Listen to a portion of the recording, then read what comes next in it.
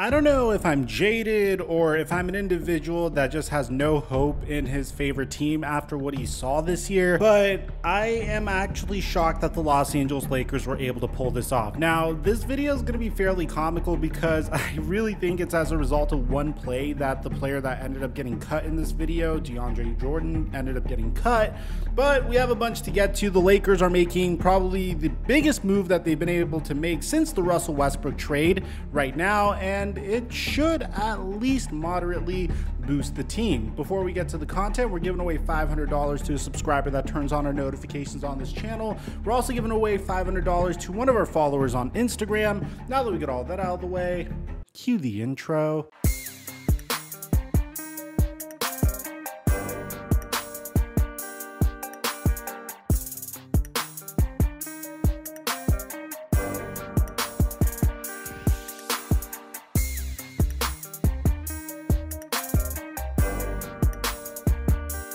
Mic check 1 2 1 2. What's going on, everybody? If you remember when Goran Dragic officially signed with the Brooklyn Nets, I said that there was a part of me that was holding out hope that the Los Angeles Lakers would be able to swing in and make a signing. And to be honest, when I heard the Lakers were going to opt for the buyout market as opposed to becoming major players in the trade market prior to the trade deadline, one, a part of me was a little disappointed, don't get me wrong, but two, I also understood that there was probably no hope for the Lakers to trade for anyone whatsoever. Their best opportunity to marginally improve their team was trading Russell Westbrook for John Wall, and you'd have to give up your 2027 first round pick in order to do that, which pretty much handicaps the Lakers for the next 6 years for a very marginal improvement at that. And that's nothing against John Wall. I'm a huge John Wall fan, but if you think going from Russell Westbrook to John Wall, who has yet to play a single game this year, is going to improve the Lakers and fix them and automatically make them into a championship contender, then, well, you need to hop off the 2K My GM mode. But ultimately, it seems like the Los Angeles Lakers are doing their diligence on the buyout market.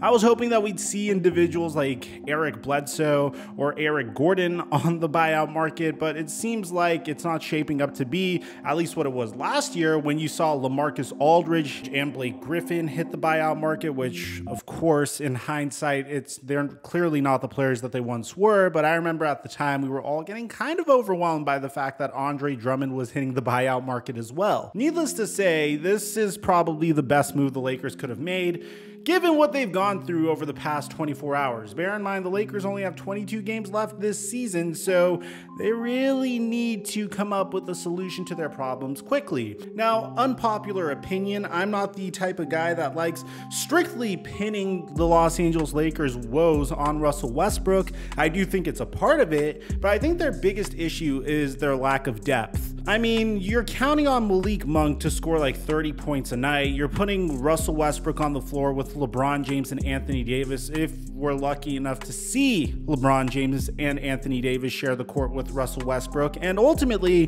the problem is once the mediocre trio of Russell Westbrook, Anthony Davis, and LeBron James goes to the bench, which again, all three of them are fantastic players in their own right, I just don't think they mesh well together. Well, you go to a bench that's composed of Trevor Ariza, Carmelo Anthony, who's performing fairly well, Austin Reeves. Pretty much what I'm trying to say here is the Los Angeles Lakers bench isn't necessarily the most exciting bench. I know we were hyping up this bench in the offseason. Oh, look at the veteran minimum players that the Lakers were able to pick up and Kendrick Nunn, but we have yet to see Kendrick Nunn play. And, well, the players that are being signed to veteran minimum contracts are playing exactly how a player on a veteran minimum contract is supposed to play, which is not very well. Save for Carmelo Anthony, he's actually surprising a lot of us this year. With that being said, last night there was a famous clip where DeAndre Jordan got the rebound, tried to make an outlet pass, and literally threw the ball out of bounds. And as a result, I don't know if this is like a cause and effect thing. I don't know if this is strictly the reason why this is happening, but we got some breaking news that the and this is according to Shams Charania, by the way, that the Los Angeles Lakers intend to waive DeAndre Jordan and sign free agent guard DJ Augustin. Sources tell at The Athletic and the Stadium that the Lakers are bringing in a veteran, accomplished shooting point guard to back up Russell Westbrook. Now, what I'm really hoping happens, and I don't think this is going to happen, but I would love for this to happen. I would like to see DJ Augustin start and Russell Westbrook to come off the bench. I feel like once you have a situation where LeBron James and Anthony Davis have spacing, then things are going to look a little bit better for the Lakers, and Russell Westbrook could come out with the spare parts of the second unit and try to create some offense with a unit that might struggle typically to create some offense. This isn't a knock on Russell Westbrook, but think of it this way. Russell Westbrook is pretty much approaching those Andre Iguodala 2015 Golden State Warriors years, and I feel like he would be best suited as such. If you're not excited about DJ Augustin, then you need to get excited about DJ Augustin. No, I'm not saying this because we're down terrible as Laker fans. I'm saying this because he is easily the best shooter that the Lakers have automatically on their team. Like, this signing cements it. He is automatically the best three-point shooter on the roster. For the season, he's played in 34 games. In those games, he's only played about like 15 minutes. He played with the Houston Rockets, and he shot 40.6% from three. To give you an idea, the man is shooting better from three than his actual field goal percentage. But at this point, as Laker fans will take it, a perfect spot up shooter to put next to LeBron James to create some offense, who is definitely going to cost us defensively a little bit. But hey, at this point, at least it's a signing that makes sense. But this isn't the only player that the Los Angeles Lakers went out and signed. According to Shams Charania, there will also be an additional signing of an individual, which I'm going to be honest, not a guy that I'm too familiar with. According to Shams Charania, the Lakers intend to sign forward Wenyen Gabriel on a two-way NBA contract. Gabriel has had stints with the Nets, Clippers, and Pelicans this season, showing flashes of athleticism and versatility at 6'9". The only research I could really do on this individual is just taking a brief look at his statistics to see the type of player that the Lakers are currently going after. And if I know anything about the Lakers, they're currently going after players that could potentially turn into some semblance of a competent 3-and-D type player.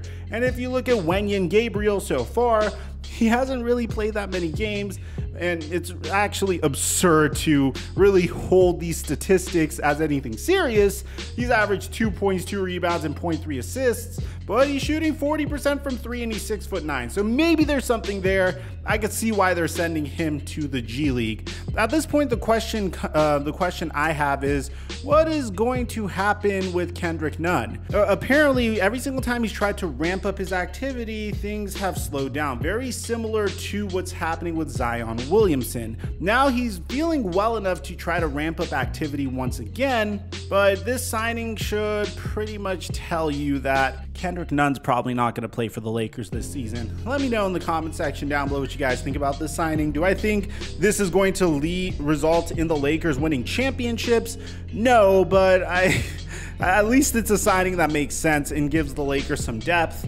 And at this point, that's really all you can ask for. For the last 20 games, the team is going to be at least slightly better than what we've seen so far. Let me know in the comment section down below what you guys think about all this. Besides that, I'm your boy Mike, and I'm dropping our mic until our next upload.